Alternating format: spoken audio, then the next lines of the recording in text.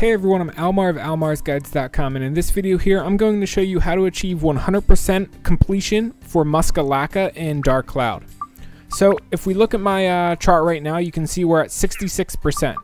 The reason for this is I removed one of the totems specifically for this video because I wanted to show you 100%.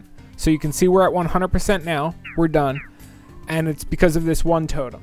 So this allows me a very good segue into explaining how Muska Lacka works, and essentially this entire town revolves around these totems, totem pole A, B, and C.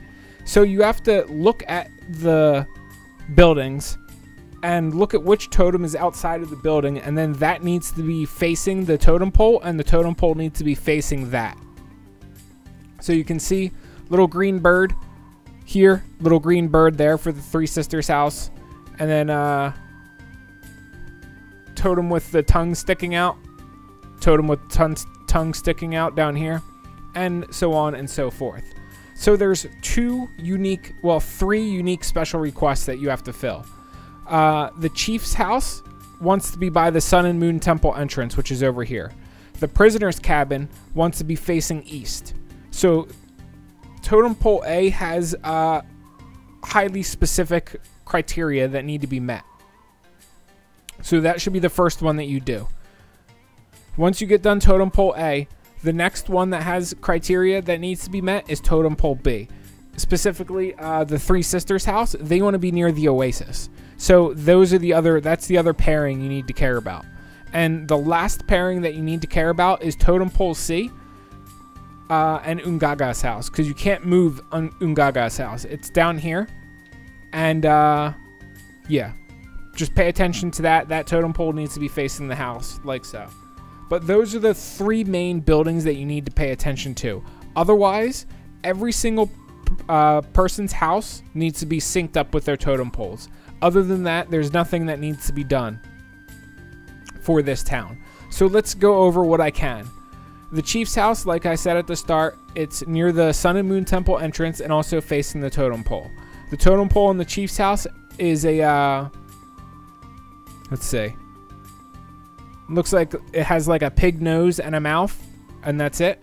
The prisoner's cabin is next, and that one has a spider totem pole, so he's facing the spider on the top there.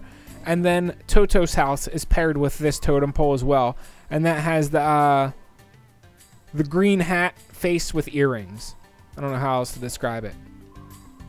Totem pole C. Ungaga's house is a face mask with two bones coming out of the nose, it looks like. And then you have Enga's house, which is a animal head. I have no idea what type of animal, but it looks like an animal skull. And then last but not least, Jibubu's house has a somebody with like a face mask, essentially with like a blue beanie pulled over its head. And then moving on to the last totem pole B, you have a green bird at the top by the three that's pointing towards the Three Sisters house. You have a something with a yellow hat and like big front fang teeth facing towards Brooke's house. And then last but not least, you have the totem pole with the tongue sticking out facing towards Zabo's house. And like I said, those are your main requirements. The three totem poles, you place them down first, and then you put the buildings around them. It doesn't really matter as how far away the buildings are. You can have a certain amount of distance on the buildings. Like you can see the one between Jibubu and that totem pole is pretty, it's like 2 spots. So you can have a decent amount of distance between them. Even more than that is probably acceptable. You just need them facing the totem poles and the totem poles facing them properly. So let's land and see the 100% completion scene that we'll get. You get 2 rewards for completing this town. You get a weapon for Ungaga, and you also get a diamond, which is a very good attachment that you can get for your weapon. Arguably the best one because it raises all of the anti-monster stats, and they're a pain in the butt to raise.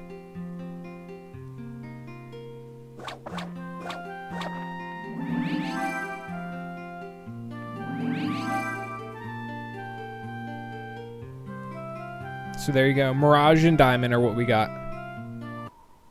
And that's all there is to it. Hopefully this video answered you guys' questions. If you got any more, any additional comments or anything like that, please let me know in the comment section below. And aside from that, I will catch you guys around in future Dark Cloud videos. Peace.